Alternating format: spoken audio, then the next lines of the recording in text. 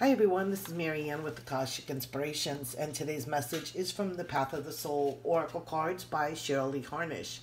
And I am loving the message this morning. This morning is about being boundless. So this fractal art represents without limits, eternal and infinite. Either we're just beginning to experience of something of our own unlimited nature. When you think of like quantum physics and light energy.